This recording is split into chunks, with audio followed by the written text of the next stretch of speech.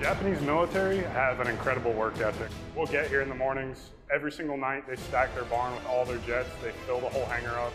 And then we'll get here first thing in the morning. They will all be out again and they'll already have jets turning. It's pretty amazing to watch. They're very efficient with their work.